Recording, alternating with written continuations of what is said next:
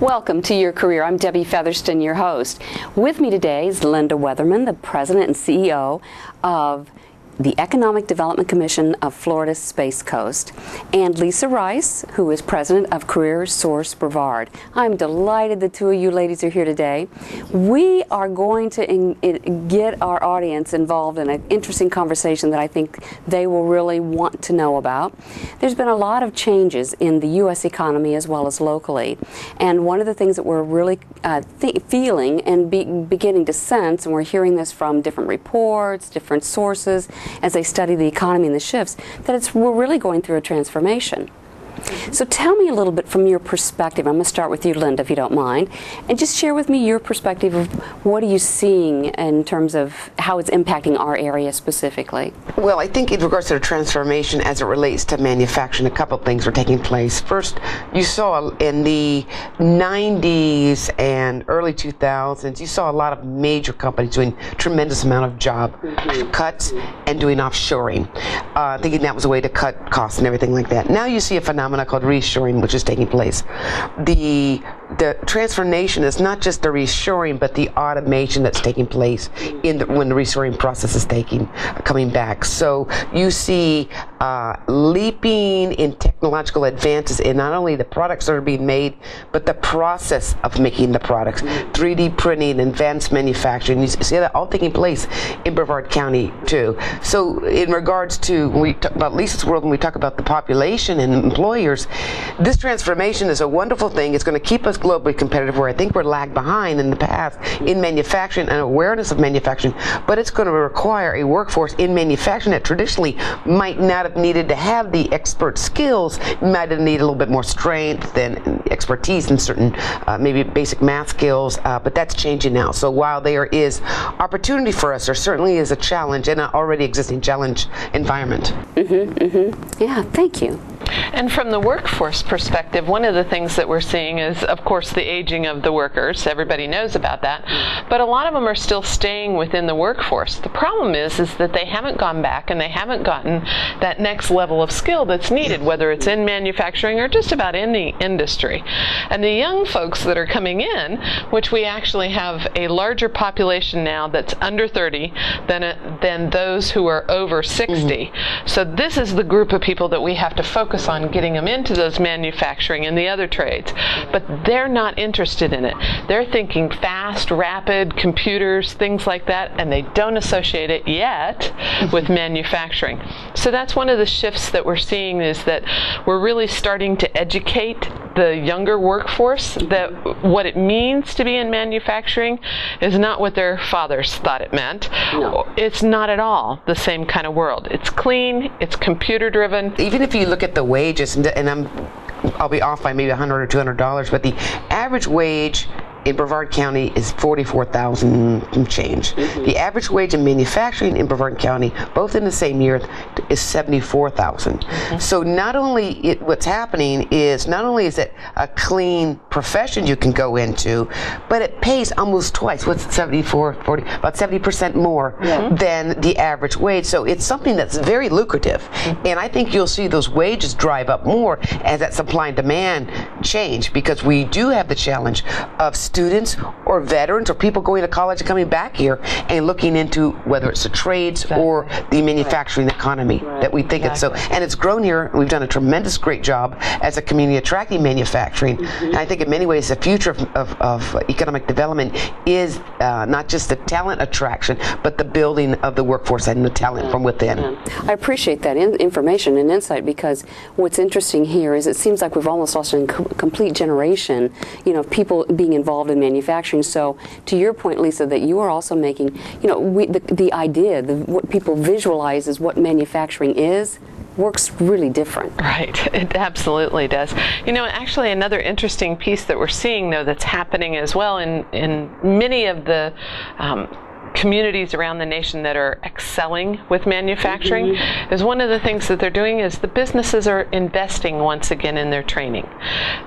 When we hit the recession time, we hit a time where, guess what? training goes out the door. The first to go, right? Very first, and then followed by your outreach or marketing or anything like that.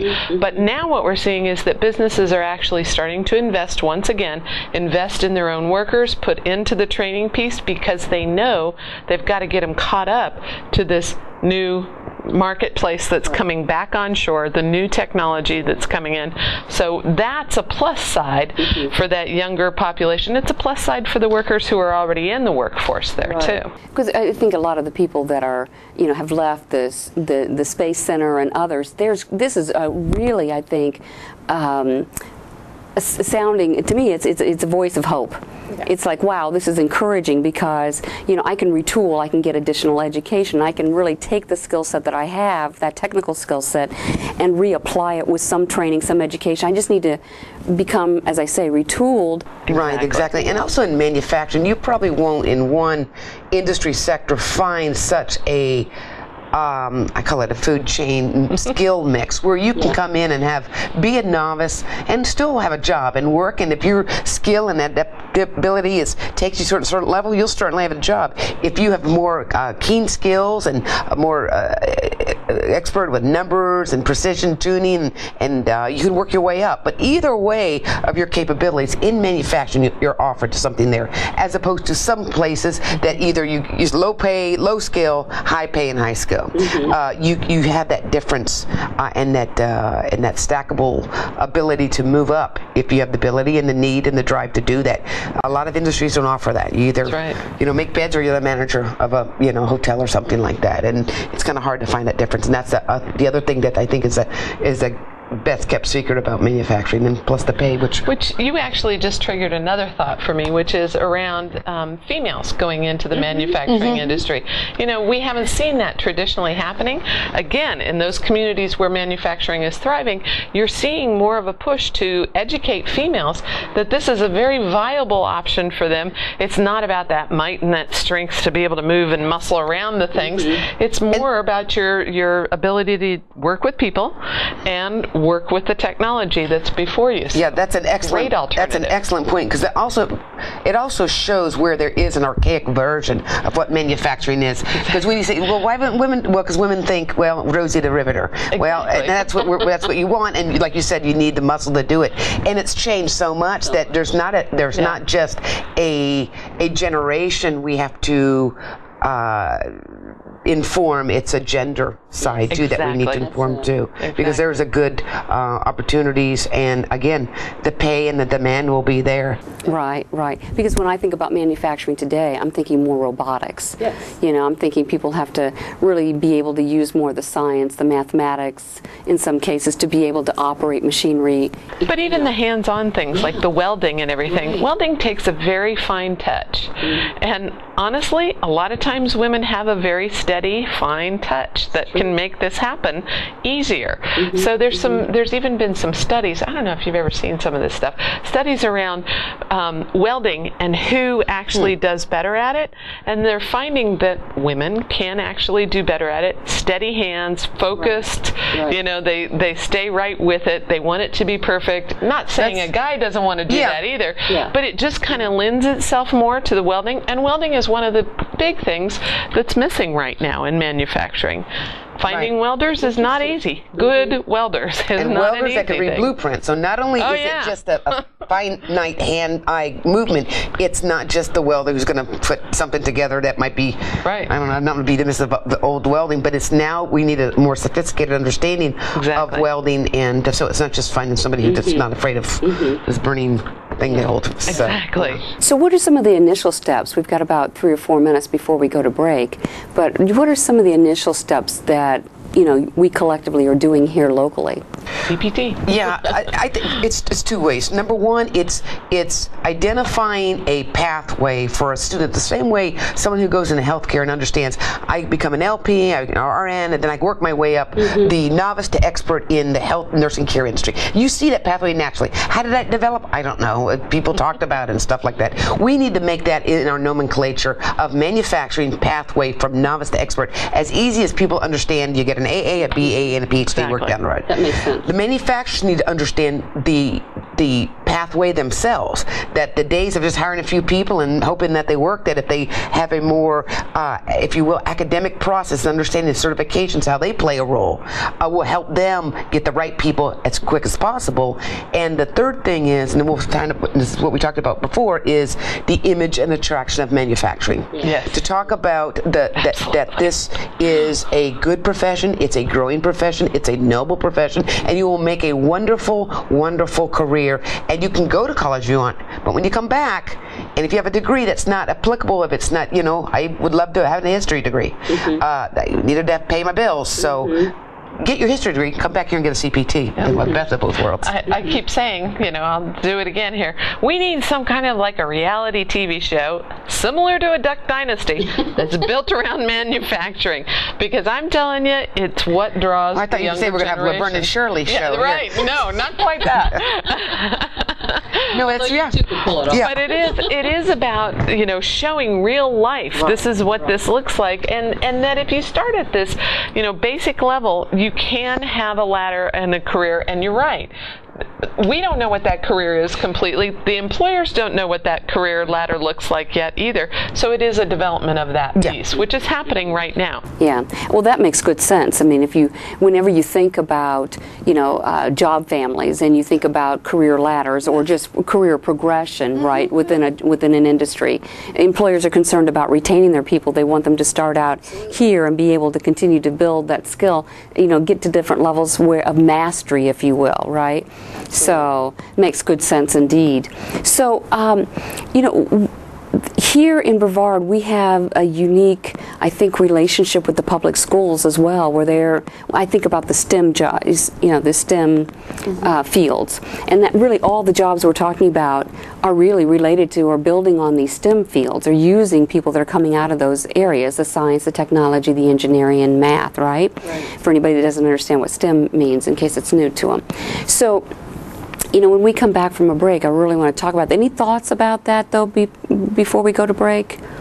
Well, first and foremost is that most of our younger people are concerned, if they're not excellent at math or science or something, that this isn't going to be a field for them. And that's not absolutely the truth.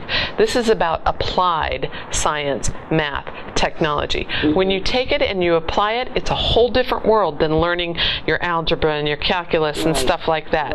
It's just a different world and a different feel. Yep, and I know in the public schools, our students coming out of the schools who are choosing to go through the career and technical education programs, wow, what an advantage they're going to have. Absolutely. And the other thing too is that STEM is not necessarily a 4-year, 6-year degree in mechanical engineering. And I could quote if you, there's an article called The Hidden STEM Economy by the Brookings Institute, and you see that, you can see over 50% of STEM driven jobs are less than 2 years college degree, they're certification jobs. So let's not deny students that might not want to go to a 4-year and get an engineering degree or a 6-year master's degree the ability they're as capable of getting a STEM economy job as anyone else. Well, we'll have to make that our last point. We're going to go to break. We'll be right back. You've been watching Your Career, and again, we'll be right back.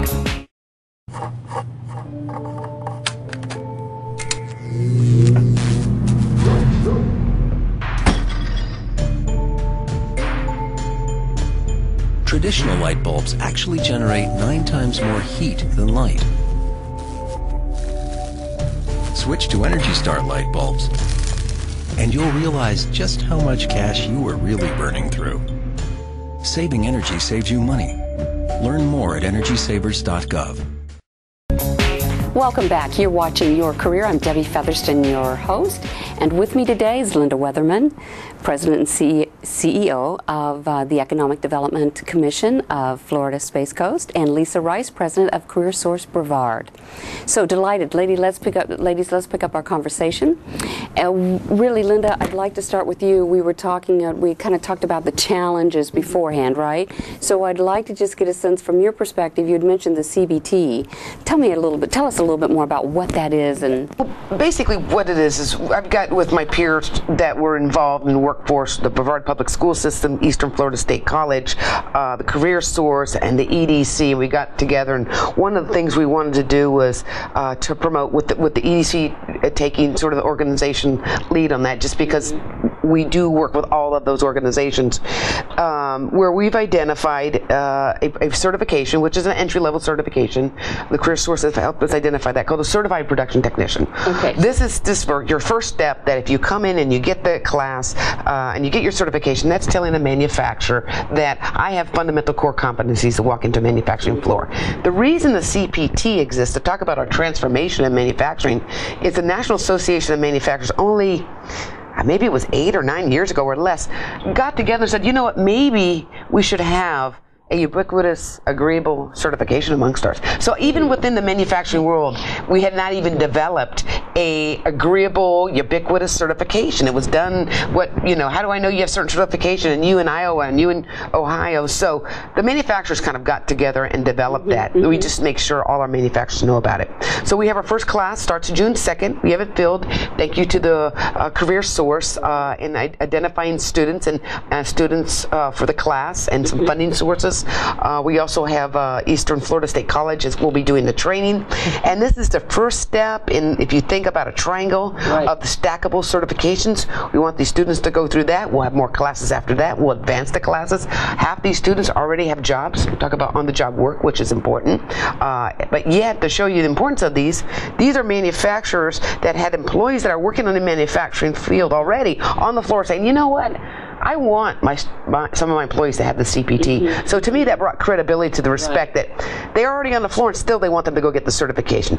But we do understand that that's just a one step. That's just a certification step 1.1 that we hope over the course of the next year and future years that we have a very sophisticated, well-known path that our community understands manufacturing so much that as students come out of high school or go to the Army and come back, that they understand as part of their DNA that, yeah, I know there's a future and this is the path I can take. Because I think that's what's prohibited students going into it in the past, because I think students go and they work in retail, nothing wrong with retail, but they go into retail because they see retail. I became a teacher because I knew I saw teachers. I didn't know there was other careers out there.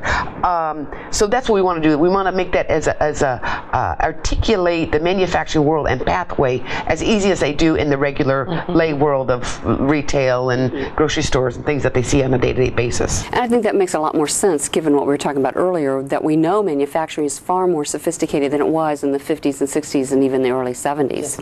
Yes, and of course at that point that's when we began to see more offshoring of it. So it's nice to hear that it's coming back to our shores, because there's a lot of talent and capable people that really will want and need those jobs. Yeah, and it's also, and we have to understand too that manufacturing I feel, and maybe the words are too strong, but I really feel it's a national security issue. Oh, yes. You have to, it's a fundamental fact of any economic base that you have to have a product that you export to import the dollars in. That's why you get the multiplier.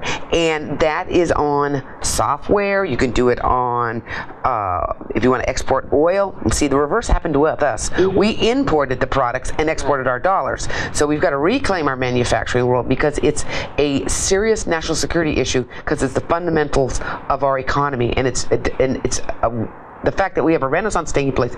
We should be joyous in this country that's taking place, but there's so much work that has to be done, and people like Lisa has got a lot of work and with on-the-job training, which is a real fantastic thing to do. Absolutely.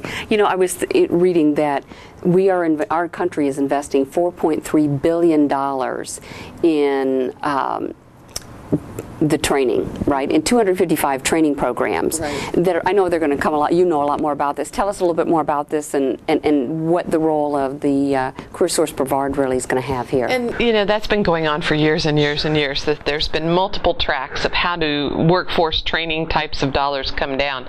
What I will tell you is that there's just recently been an agreement between the House and the Senate at the U.S. level to agree on reauthorizing the Workforce Investment Act. That's a big deal, because part of what it does is it takes something like 15 of those different programs and it says goodbye to them, and it collapses them down into this Workforce Investment Act, a new act. They're calling it actually the Skills Act. It does some other things, changes with board membership and things like that. We're still sorting through it. But it's going to get to a more streamlined version of how do those federal funds flow that can help with training this workforce. Linda mentioned one thing, which is on-the-job training. The ability for us to subsidize someone's wage while they're going into a workplace and getting through a training plan that the employer has said they got to do this before they're 100% ready to go is a huge factor in helping some of these entry-level folks get in. And honestly, it's not just entry, it's any level of folks getting into the workplace. One of the things that we've seen is that they have better sticking power when they go through an OJT. What I mean by that is usually the OJT takes 4 months, maybe up to 6 months worth of time.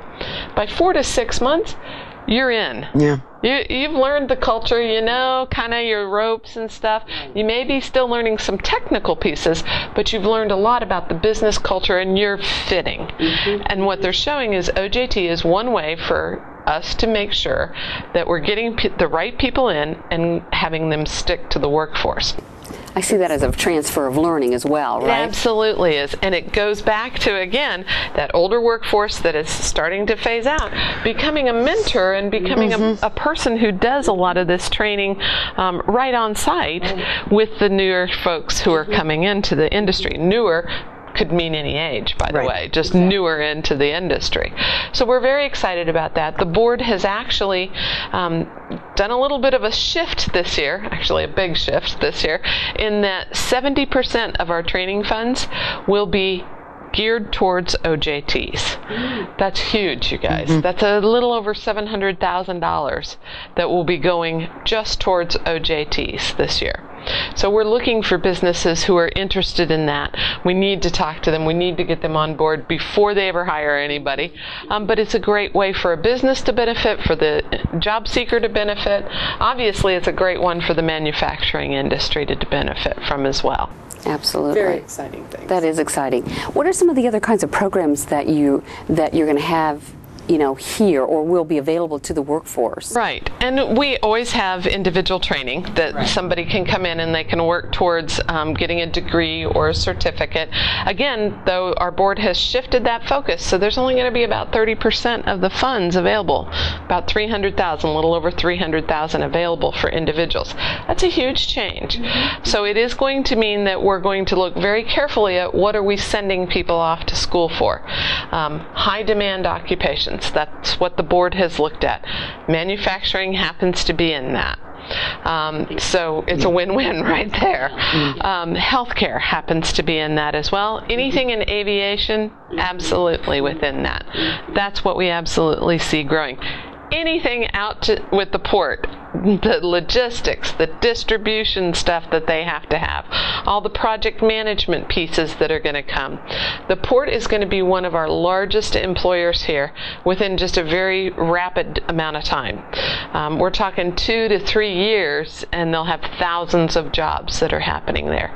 So we're gearing up today for what does that look like, how do we train people, everything in the marine kind of industry and that relates to the ports we'll be involved with. Great. What else? What other insights? What are some of the other things that we need to be doing as a workforce, whether we're an employer or we're the employee? What are some things that, you know, maybe we need to be thinking about or you know, be prepared?